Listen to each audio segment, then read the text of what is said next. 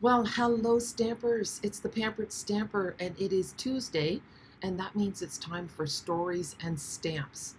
And for the last 3 weeks, I have been telling the story of my parents, Mom and Pop, their love story, because they were born in Holland, and then their honeymoon was a trip to Canada. And now we've come full circle, and their daughter is back in Holland and preparing to get married to a Dutchman. So I thought, so many people have asked for my story and Gerard's story, and I thought I can't tell my story without first telling the story of my parents. And it's really an amazing story. They have been my inspiration. They're amazing people, and I think it's a wonderful story. And apparently, you are also enjoying it. So I just want to thank you for all the interaction that I've had in the last 3 weeks. Some of you are sharing your stories. And I would encourage you that if your parents are still alive, ask them, talk to them, get those stories. They are gold. It's through learning the stories of your parents and your grandparents that you have a deeper understanding of who you are. So let's pick up where we left off. The last time I was talking to you, my parents had landed in Halifax and they were taking the train to Manitoba. But I want to correct a few things. I had told you that my mother had sold her wedding dress to buy like her trousseau kind of thing, her the the dishes and the linens for their new house. But that is not what she did. She sold her wedding dress to buy a baby layette. It was her biggest dream. She was 26, Pop was 31. They wanted to start a family right away. And so she bought all the little sweaters and the little sleep shirts and sleepers and booties and hats and crib sheets and blankets and all that stuff with the dress with the sale of her wedding dress that she had made herself. And the other thing that I wanted to say was that when they landed in Halifax, they had to take a train for 5 days, and they traveled third class, which meant they were sitting on a hard wooden bench, and every clickety clack of that train made them realize how much further they were going away from their family. So that part of the journey was like the reality was setting in of the enormity of the choice that they had made. And then when they got to Winnipeg, they had to drive for an hour. And my father's brother, Marinus, was already living there with his wife, Ina, because they had immigrated after Pop had already been in Canada for a few years, off and on, working and saving. And so his brother had come too. So they were able to stay with his brother, but Mom said it was like there was no privacy. There weren't even doors on the bedrooms. So that's not exactly the ideal start a newly married couple wants, but it was better than being on the street. So it didn't take them long. They definitely had encouragement and reason to find their own place, and they did. So they left from Manitoba just 2 years later. My brother Oliver was only I think he was 6 months. So he was born in 1960, and that is when they moved. In November of 1960, they drove to Ontario, and my father had to drive through northern Ontario pulling a U-Haul trailer, and Mom said it was terrifying. The roads were icy. Um, the truck was, yeah, with pulling a U-Haul, if you go a little bit too fast and you're going down big hills, and then there's those curves at the bottom of the hill, Mom was afraid for her life.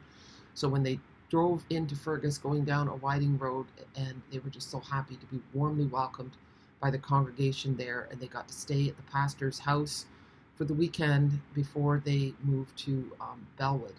And there they had a home that they again shared with his brother Marinus. My parents lived upstairs, and they only lived there for 6 months before they found the farm. That was the dream, of course. My father wanted to be a farmer. He was a farmer at heart, and that's why he moved to Canada, because there was opportunity, there was land.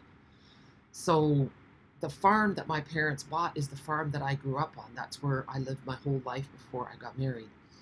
And I asked my dad, I said, what made you choose this farm? And he said, oh, I fell in love with the land, with the vista.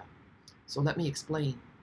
The farm is one concession out of town. So it's side road number 2. And it's a fairly level road. It has a little bit of an undulating feel to it. But when you go down the long driveway, the driveway is quite long. You cannot see the house from the road. The farm driveway is lined by maple trees. But when you get to the end of the driveway, you go past the barn, and then you can see that the farmhouse is built on the top of a hill. And then down at the bottom of the hill is a winding creek. And then there's another big hill. And at the back of that hill is a forest. And from the farmhouse, you can kind of see down the valley, and it's just the most beautiful view. And that is what both my mom and my dad fell in love with, even though it wasn't the most practical. Because for a farm, the best land is flat land.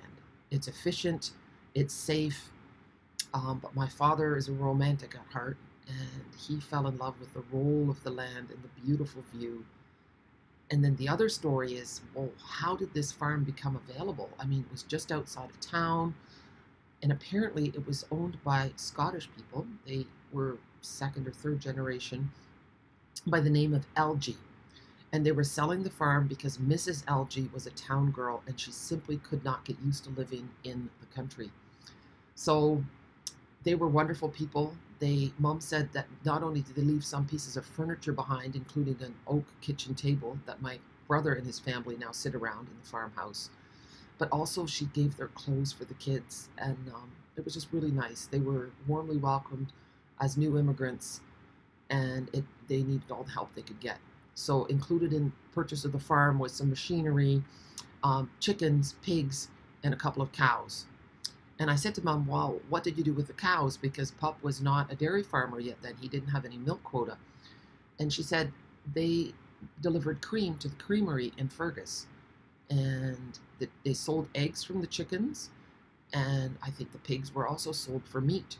So my father said he learned quite quickly that he did not want to make his money with chickens because they're small and cleaning eggs. It just was really hard work for the amount of money that it paid. So I will continue my story. First, we're going to do some stamping. So I'm going to just show you the new in colors using the Sending Smiles stamp set. I only ordered 3 stamp sets from the new catalog because of the pre-order, and Sending Smiles was one of them.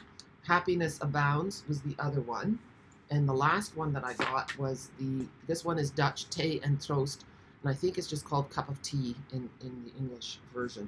So I'm going to use Sending Smiles, and we're going to just stamp them in the colors so that you can see how nice the new in colors are. And the thing is, with the in colors, there is a special deal on the starter kit right now that if you get the starter kit, then you will get, oh, I have them already on blocks. Okay, then you will get a whole in color kit. You'll get all the 5 ink pads. So, well, should I show them to you? Parakeet Party, Tahitian Tide, Sweet Sorbet, Orchid Oasis, and Starry Sky. So they're beautiful colors. You'll get 5 ink pads. You'll get an assorted pack of cardstock. You'll get patterned paper and grid paper. And I think that's it, but it's worth $90. So it's a really nice bonus, and that's usually what we want is the new in colors. So here we have the beautiful greenery.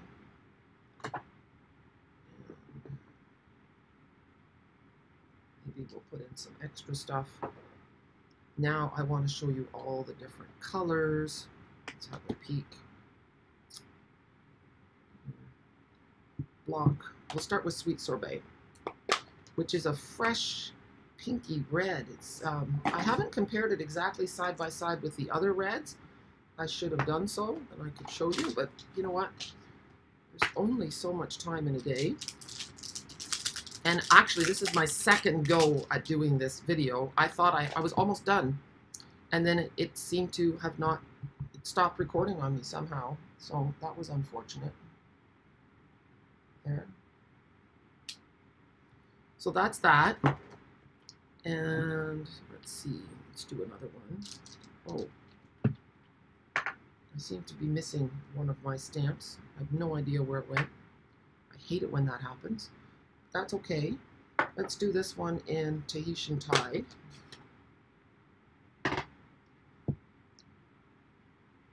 It's kind of hard to switch my mind from stories to stamps.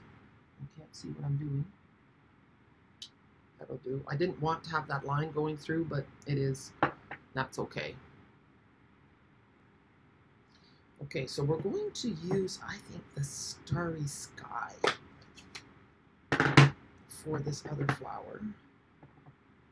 You know what? I'm not. Oh, that actually turned out quite well. So Starry Sky is like a indigo blue. It's like a deep blue with perhaps a little undernote of purple to it. It's really lovely. So I'm going to close that up. And then the last color, so we have 4 colors on here now. The last color I want to show you is Orchid Oasis. And I'm going to use this stamp that looks a little bit like lavender or stalks or whatever. And I'm just going to put them down here. Dark one, light one. And then there's no stem for this one, but you can just use your marker and make one. There. And then we can add a leaf and make it work. Don't you think? Here. So I hope that you consider the starter kit. I love it that to have people on my team. We do so many fun things together. There we go. And I'm just going to add a few more leaves. Why not? Add a little greenery in there.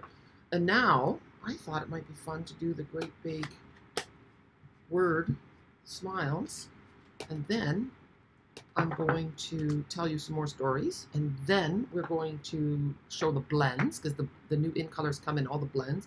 And then the last thing I'm going to do is I'm going to show you what these colors look like when you watercolor with them. Okay? And let's have a look, see. I need to find the big word sending. Oh, I see, it's up here. So what you do with photopolymer stamps is you lay them down and then you pick them up with your block. You see, oh, but I didn't do a good job. I'm going to do this again. I want it completely on my block. There, that's better. Okay, and then I'll do it at the top. I was going to do it at the bottom, but we're going to do it at the top. And we're going to do it in Starry Sky because I just love that color. It's nice and bold for the words. So anyway, I hope that you have a lot of fun paging through your new catalog. I always have a hard time deciding at first what to prioritize. What do I really want? You know, what's a must-have? And then to go from there. But anyway, it's just so much fun just going through and looking at all the stuff and dreaming and planning your creativity. But I always start with getting all the in colors and everything to go with it because it's just so nice to play with. It's fresh, it's fun. The in colors are in the tea paper. There's also in color paper. When you have pattern paper that matches the colors of your inks, you will use them a lot more. So that's kind of neat. I'm just going to lay that down here. Oops. Photopolymer stamps are super sticky when you first get them. There. And I'm going to do this in the same color just because maybe it would be better to do it in a different color, but I'm just doing it like so. Sending a card to say hello. So now you get an idea of the in colors and how pretty they are. Now, where did I leave off with my story? My goodness. Okay, my parents had bought the farm. Let me just move my stuff out of the way. Put that over there. Okay. And they bought it from the Algae family. Here we are. Oh yeah, so I was telling about the cows and the pigs and the chickens and the creamery. And the creamery, I didn't know about that. I just found that out this summer. So that's another thing about asking questions. I thought I had asked all the questions. I thought I had heard all the stories, and I have not. So that was an interesting little piece of their story. Now we're going to get to a sad part. So my parents bought the farm in 1961, in May or so. And in January, at the end of January 1962, my mother and my father had to bury their baby son. So my baby brother was born by C-section, and what happened was, I don't know if it just took a little bit too long to take him out. That technique perhaps wasn't as refined as it is now, and he inhaled amniotic fluid. So he had fluid in his lungs, and 5 hours after his birth, he died. And other than that, there was nothing wrong with him. My parents never gave him a name. Just called him Baby Boot. And but it's been such an impact on their lives that whenever they've had a celebration, an anniversary, they always want him mentioned. They always want people reminded that he was a part of our family. So yes, I would have had another older brother. And then between that tragedy and my birth, Mom had 3 more miscarriages. So there are 7 years between me and my brother. So I was born in June of 1967. And if you look at the description of this video and the picture, you will see that it's all about when the Dutch family comes to visit. So after I was born, I think I was 3 weeks old, and Mom said I was a colicky baby. That is when my Opa and Oma Robomolt came to visit for the first time. So this was the first time that they got to see their 3 grandchildren, Adriana, Oliver, and Jackie. And it was incredible. So the picture on this video is from a postcard that they sent back to Holland to their parents. So my mom still had her grandparents living in Holland. And so I can only imagine how much she missed her family. Every single Sunday she would write letters back to Holland, and every week we would get a letter back from Oma Robomolt, and also from my dad's family. So there were lots and lots of letters. Mom has boxes of letters. And so I will be delving into that family history too, I'm sure. But it was pretty exciting for my mom to have her parents come and help. I know that my Opa Robomolt helped my father around the farm, and yeah, it was pretty special. There are pictures of me in my baptism gown with Oma and Opa Robomolt, and that's how it all started. And I know that my Opa Boot on my dad's side, he visited the next year, so that was 1968, and then he got sick. He had come by boat, and my Oma was already dead. My Oma died quite young from a heart attack. She was only in her early 60s. And so she was already dead by this time. And something happened to Opa Boot, and he wasn't able to go back home with the boat. They told him he had to get home quickly, and he had to fly home. So my mother went with him, and so did I. So I was 16 months old, and that's when I went to Holland for the first time. And the neat thing is there's all kinds of pictures of me and my mom with my aunts and uncles and cousins. So growing up, I saw all those pictures, and I wanted to see these people for myself. And okay, we're going to stop the story, and I'll tell you some more about my cousins and what that first visit to Holland was like for me, just based on what other people have told, not on what I know myself. Okay, so everything still seems to be going well. Now I'm going to show you what the blends look like. Okay, so I have already stamped some flowers from this Happiness Abounds stamp set right here. And now we're going to try it out. And you know, blends are not all created equally. So here we have our Parakeet Party, and this is dark. So we're going to start with the dark one.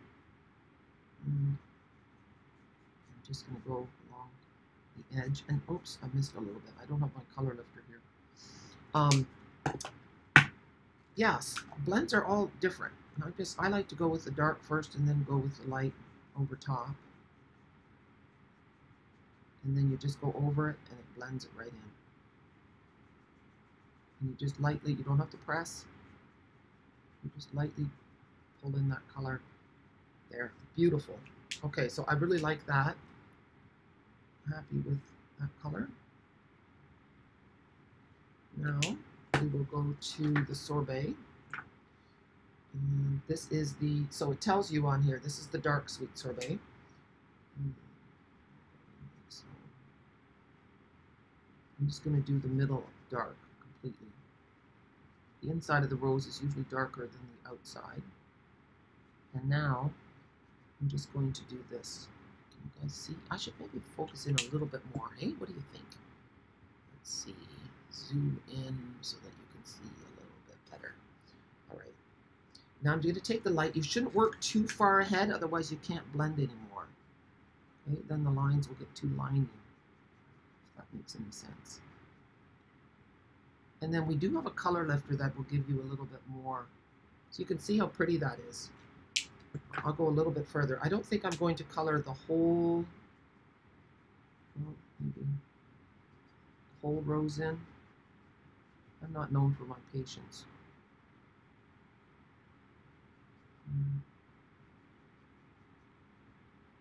And I'm just showing you a little bit. It's just beautiful. You have to use a really light touch with your blends. Don't press hard at all. The color is just so rich and it goes on so smoothly. I absolutely love blends. The reason I have markers is like to draw stems or to color on your directly on your blocks, but I don't color with markers because the blends just do it so much nicer. See, so now I'm just going over this to get rid of that line. It's just like velvet on the page. There. So that's looking good. I'm going to leave it for that. I'm going to go, next is Orchid Oasis. And I could have gone with some yellow on there, but I'm not. Like I said, I don't want to get too far ahead of myself. So I'm going to go in here. And while I color, I will talk. So my trip to Holland, because my father he has 3 older sisters and then 1 older brother. So he was number 5 out of 9 children. And he also got married late. He was 31 when he got married. So that means his older siblings had kids way earlier than he did. So I had cousins in Holland when I came when I was a year. I had cousins that were teenagers and some were just turning like 20. There's a whole generation older than me. And so one of my cousins, Maudie, she tells me this story, and I mean, I'd seen pictures. She was getting engaged when I was there. They had an engagement party. And she said she picked me up, and I was playing with her corsage, and I ruined it. But she didn't mind. She was just so excited to hold this cute, happy baby. And now we're the best of friends. There's not many a trip goes that I don't go to see them. It's an hour drive from here. A busy hour, because I have to go through Rotterdam and through all these tunnels and crazy traffic and all kinds of places where you get tickets for speeding. But the neat thing is that now I have a relationship with these cousins that they're like sisters to me. And that started back when I was 16 months old. So that is just so cool that can be picked up again. And my mom was, of course, just so happy to be back in Holland and to see her family. And when we came back from Holland on the plane, the stewardess gave me to my dad, and I cried. I didn't recognize him. It had been weeks, and my dad, of course, had missed me like crazy, and he was so sad that I made strange. But yeah, that was the story of my first time to Holland, and that connection between Holland and isn't that beautiful? Just a gorgeous, gorgeous color, and that is Orchid Oasis. When I first heard there was going to be an orchid color, I'm not that big of a fan of those light colors, so I wasn't that excited. But it's beautiful. Okay, and this is Tahitian Tide, and yeah, I'm not looking at my notes now, so I don't know what else I wanted to tell you about that. But yeah, the letter writing and the tradition of that was just amazing, that connection between family. And now, of course, it's easier when I'm here. I do a video call with my parents, and they just love it that they can see their family. And so even though their world has gotten really small with technology, it's they can still connect, and it's so nice. And I know that my Oma and Opa came several times to visit, but my Opa Mom's dad, died very young. He was only 72. He had liver cancer. And I remember clearly when the phone call came from Holland. My mom was in the house, my dad was in the evening, and my dad was milking cows, and my mom was crying on the phone. Now, I had never seen my mother cry. And all she could choke out was, "Go get your father." So I knew something terrible had happened. And my dad came rushing from the barn, and there was some hurried conversation, and the next day my mother was on a plane to Holland, and she was able to see Opa before he died. But yeah. And now it's me that's in here. So now let's do one more color. We have Starry Sky here. Now that's the darkest of the 5. So we'll start with the dark. I'm going to make a dark rose. Now it's me that's in Holland and worried about my elderly parents and whether or not I'm going to get the phone call. It's amazing how the story comes full circle. I'm just going to do a few lines around like this. And then I'm going to fill it in with the light. See how that goes. And then we'll finish up with, yeah, this is very dark, isn't it?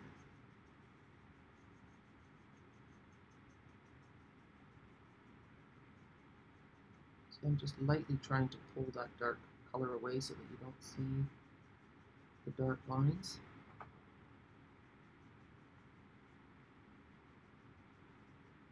But yeah, just beautiful, rich color. Now we're going to see what they look like when we do it with watercolor, because when you do, in Dutch it's called aquarelle. They also steal a lot of French words here in Holland. But that's because they were also occupied. They were under Napoleon's control for quite a while. That's how Dutch people got their last names too. Napoleon is the one who was behind that. So yeah, there are French words in the Dutch language, a lot of them. More than they know, I think. Sometimes they think their Dutch word is actually a French word, and it's not. Like, parapluie is the Dutch word for umbrella, and it's actually parapluie in French. They didn't know that. Or, I mean, I'm sure some people do, but Gerard did not. So those are the colors. We've got Sweet Sorbet, Parakeet Party, Orchid Oasis, Tahitian Tide, and Starry Sky. Super pretty, aren't they? Now let me see, did I have anything else I have to tell you about the story for this time? So, oh yeah, I wanted to tell you about, okay, we've got to go this way now. So the farm. So remember, my parents bought the farm from the Elgie family, and they were a Scottish family, and they sold the farm because Mrs. Elgie was a town girl and just couldn't adjust to farm life. Well, guess what?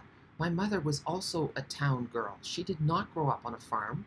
Her father had a small store, which also he went door to door. I think that he sold cheese. I'm not sure. I don't think he sold milk. So he was the cheese. He had a cheese shop, and he also went with his horse and his wagon, and he went door to door selling cheese and wooden shoes. So the only livestock my mother was used to was horses. So when they bought the farm, she was very clear with my father. She would not milk cows. I think she tried. She was deathly afraid. So my mother's jobs on the farm included feeding the calves, cleaning the milk house, and cleaning the milk machines. She would help separate the cream, and yeah, she did the garden. She always had a garden. She mowed the lawn, and she loved to bake. She baked. I remember her baking bread and cookies and that kind of thing. And Mom would also drive the tractor when the hay had to be baled for hay and straw. And that was Mom's job. And I just think it was so neat that they had that clear communication, and my father never made my mother do something that she wasn't comfortable with.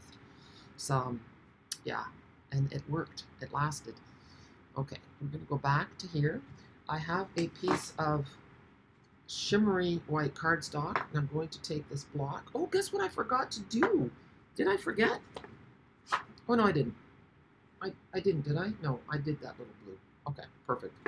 All right, good. We haven't forgotten anything. I'm going to take a small block, and we'll start with Parakeet Party. So you just take your block, and you press the ink onto it, and then we're going to take an aqua painter. Let's see. Oh, this is a really wide one. Oh, I guess that will work. Here, I'm just going to make a wash.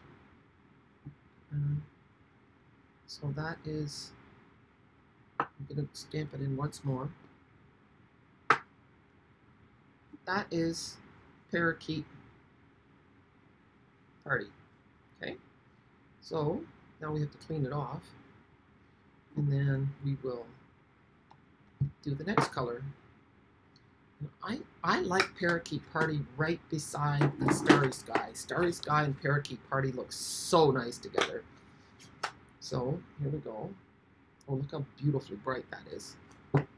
So ink it up. Look at that. Beautiful.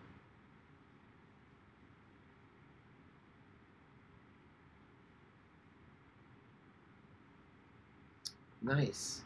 All right, clean off my brush, clean off the block, and I'm wondering which one I should do next. You know what? I think we're going to go with Tahitian Tide.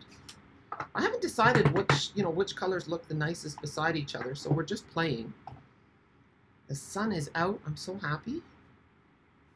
Okay, and I'm happy that you joined me. And make sure if you're watching on YouTube that you take the time to click that red button and subscribe so that you don't miss my videos. I go every Monday, Tuesday, Wednesday at 10 a.m. Eastern Standard Time, which is 4 p.m. in the Netherlands. That is when you will find me on YouTube, okay? Someone had asked me that. I think it was Evelyn. And so that's my answer. I try to be consistent to make it easy for you. And it seems to me that right now, so here's Sweet Sorbet, I have about half of my viewers have subscribed. So I would love for the other half of you to subscribe as well. I mean, nothing else happens. You won't get bombarded with anything. Just hit the subscribe button, and then you also hit the bell icon. Here is the, this is not, it's not wet enough. I think I might be out of water. I think, no, I'm not. Okay, squeeze. There we go. A little bit of water. And let's get a little bit more ink on there. Yeah, then a bell icon pops up, and then you will get notified. If you click on that bell as well, then you get notified whenever I upload a video. So that's nice. Isn't that pretty? Okay.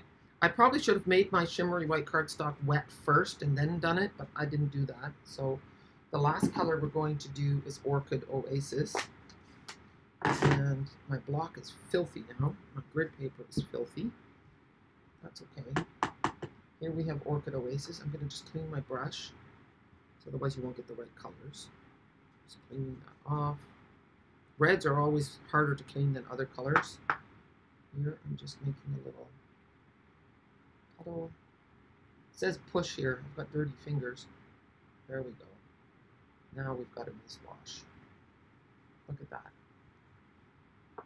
Beautiful. So there are the colors in the, with the shimmery white and with the water painter. All right, guys, I think that is the end of my story today. And then next week, I will tell about my life growing up on the farm and what it was like and my first trip to Holland as a teenager, okay? And now we are getting super close to the story of Jackie and Gerard. If you have any questions, please let me know. I'm honored that you're interested in the story of my family, and I hope that it encourages you to figure out what your story is and how it's affected your life and made you who you are. So thank you for joining me. I hope you have a super day. And of course, I also hope that you support my business as a Stampin' Up! Demonstrator. If you click in the show more under my video, you will see links to the products that I've used so that you can either buy them or you can join my team and get that discount and get that wonderful deal on all the in-color products. So, but above all, I love hearing from you. I love connecting with you. And yeah, I appreciate you. All right, take care. Bye.